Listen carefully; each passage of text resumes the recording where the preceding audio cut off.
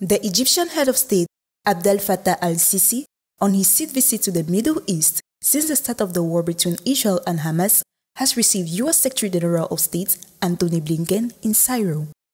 President Al-Sissi stressed the urgent need for a ceasefire and deplored the humanitarian crisis and famine that is threatening the life of the civilian population in the Gaza Strip, in particular the town of Rafah, where nearly 1.5 million Palestinians have sought refuge.